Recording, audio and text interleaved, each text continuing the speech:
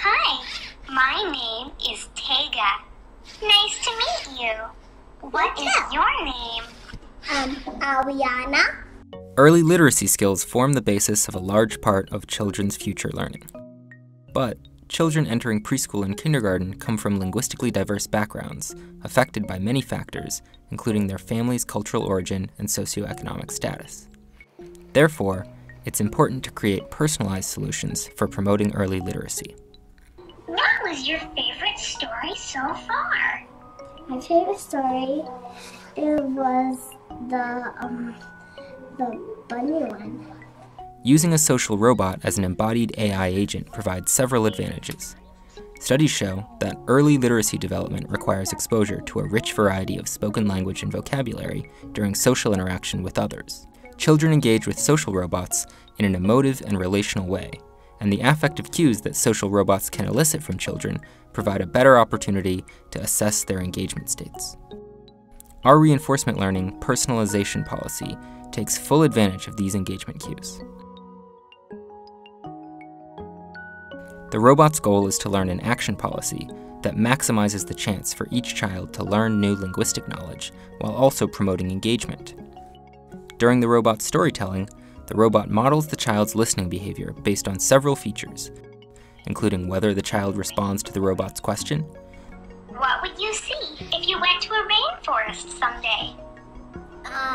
Lions. The length of the response, and also the child's facial affect cues during the robot's story. The robot's action space is the lexical and syntactic complexity of a sentence in the storybook. The reward function is a weighted sum of engagement and learning. The frog went out of his pond. The reward function was designed to reward new lexical and syntactic learning, but balancing this with engagement so that the algorithm doesn't always select a story with the highest linguistic complexity. Over the course of 3 months, we studied 67 bilingual and English language learning students from 12 local kindergarten classrooms. Students were divided into 3 balanced groups.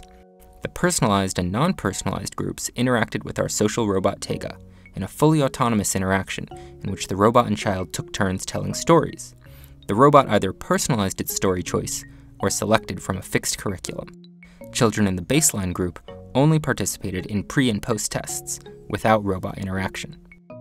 We found that the story selection policy did personalize to each child over time, shown by the root mean square distance from the initial policy and the rate of matching maximum reward state action pairs in the Q table between 2 policies.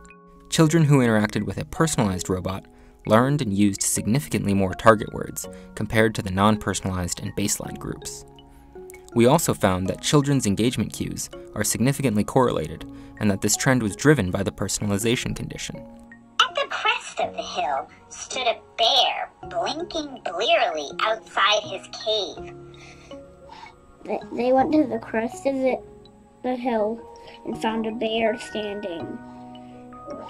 And he saw a bear and he was really scared, so... Children in the personalized condition attempted to answer the robot's questions more often, and this tendency was also reflected in their affective arousal cues. Analyzing children's electrodermal activity and body pose revealed that children in the personalized condition showed significantly higher attention and engagement levels throughout the sessions.